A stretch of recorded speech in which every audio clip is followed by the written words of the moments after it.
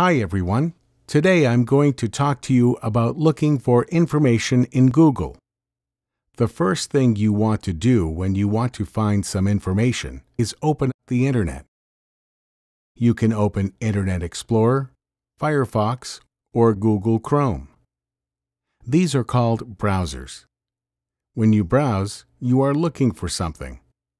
We are going to open Internet Explorer. When you open a browser, you want to click in this bar.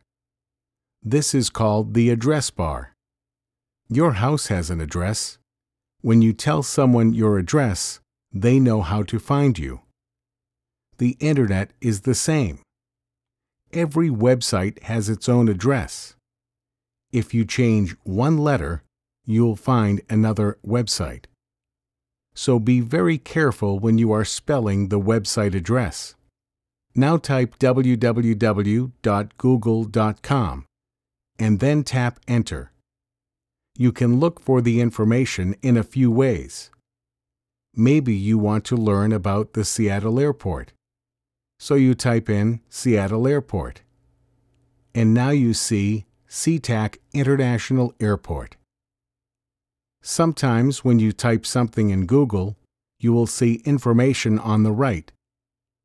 You can see here we have information about the hours, the address, and the phone number of the airport. And there is also a map.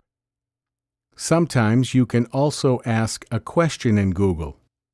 For example, if you want to know when the library opens, you can ask, "When does the Seattle Public Library open?"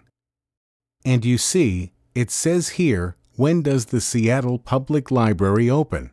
And you click Search. You can see it shows me the hours on the right. I can also see a map and a picture of the library.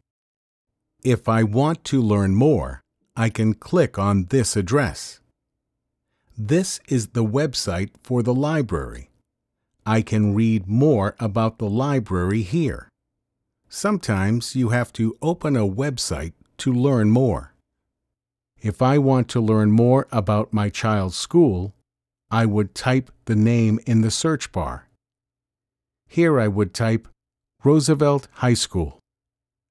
Now you see Roosevelt High School, Seattle, Washington. There is a small map on the right, but I want to learn more. So I click on the website. Now I can read more about the school. Listen to these directions again, and then put the steps in order on your worksheet. What do you do first, second, and third?